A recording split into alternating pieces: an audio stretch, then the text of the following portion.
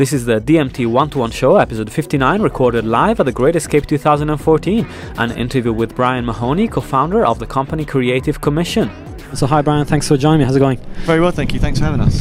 So I wanted to ask you about the company first of all and site. Tell us a bit about your background and how you came to start it. So my background is working in the music industry in the UK. I've been doing that for about 8 years. Worked as an A&R in music publishing and then more recently music management. And it was whilst I was getting to grips with being a manager, I constantly came up against the problem of trying to find creative people to work with my artists. So photographers, graphic designers, video makers, just anybody I might need to kind of help launch her career. And I'd kind of hassle my friends who still worked in the music industry and other managers to say, you know, who's good, who do you recommend? And sometimes they'd recommend somebody really good, but I couldn't afford, you know, they're out of my budget. Sure. And then you know, one of the first things you do in that situation, or at least I do, is just to go straight to Google and put into the internet, you know, photographers or graphic designers, and I sort of struggled to find a single place where you could find people who've either worked with, you know, within the music industry before or would understand the kind of budget limitations I might have at that time. Sure. And so discussed it with a couple of friends and came up with the idea for Creative Commission, which, put simply, connects the music industry with creative talent. It solves that problem that I was coming up against last year.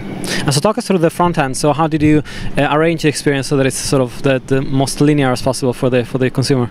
So basically, one of the guys who started the company with us, a guy called Matt, his background is creating websites and running websites for major artists, including Robbie Williams and Jimmy Page, and went and sat with him and kind of really spent a lot of time kind of researching similar sites, and kind of our focus really was to try and make it as simple and easy to use as possible for the users. So as a commissioner, it literally takes minutes to sign up and get to the point where you can post a brief, and it's the same with the creative signing up. It's very simple and easy to use, and it's all based online.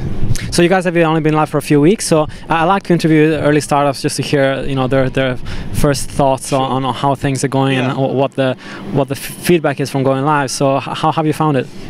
I mean, really positive. I mean, we're literally about 4 weeks old, not even that. We've got 100 users on the site. Everybody I speak to, you know, managers and commissioners who are using the site, kind of completely agree with me and get the idea and kind of see the usefulness of a website like this. So, you know, obviously we're still at a kind of infancy stage, but the website's doing exactly what I hoped it would do. And, you know, commissioners are signing up, posting briefs, looking for creatives, and creatives are signing up and fulfilling those briefs. So on a very small scale, it's already working. So it's about just building the awareness of the website, basically. Sure. So talk me through how the space has been moving, because of course you probably did a lot of market research around sort of commissioning works of this kind. So how have you seen the trends go? Are the prices going down? Are there more people coming into the industry providing work, or in the end it just kind of adjusts itself depending on people's experiences and what they've done in the past? I think the reality of the music industry these days is that, you know, budgets for to commission creative work are definitely smaller than they used to be. I think that's partly because there's generally less money around, but I think also because there's a lot more content that needs to be generated for artists. So it's not just making, you know, 3 music videos for an album campaign. It's music videos, it's lyric videos, it's, you know, lots of different pieces of artwork, you know, digital pack shots. It's kind of, you know, there's kind of a million different things that, not quite a million, but lots of different things that an artist needs now.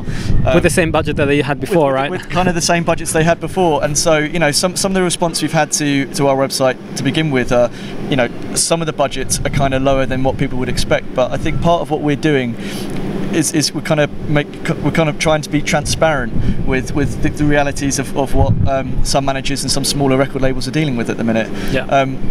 We are also, you know, we're working completely across the board with lots of different types of commissioners. So we've got individual artists posting up briefs, we've got small management companies, large management companies, and small record labels and major record labels. We're working completely across the board with different commissioners, so budgets will naturally vary quite a bit. But like I said before, I mean, quite a positive reception so far. That's awesome. And so going forward, you know, how do you see the site progressing in the next few weeks? And is it more of a focus to find people to give you briefs, or to find people to fulfill them right now? there's obviously that chicken and egg situation. Right, yeah. Which one comes first? I think the focus is really twofold, and we're doing both at the same time. I'm spending a lot of time sitting in record labels, talking to product managers, talking to commissioners, and explaining that we're an alternative to how they usually work.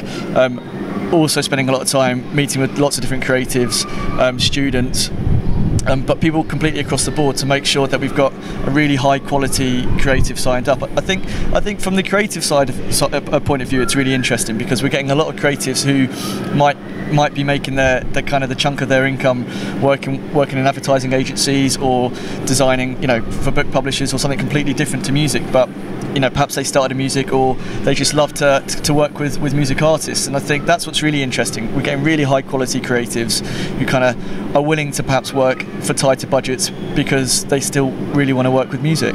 Exactly, and who knows, maybe if you are a band out there that's got like a really great album out or in the works, maybe you can sway people to work for a little bit less, a bit like PR companies do here in the UK. You can get people to work for a bit less if they can see that the album's going to do well and they're going to get exposure through it. I think, for me personally, I think the most important thing is that creatives definitely get paid. Yeah. I think the one thing we're really against is the idea of people just working hard and having no of course, reward at all. I think that's absolutely really important.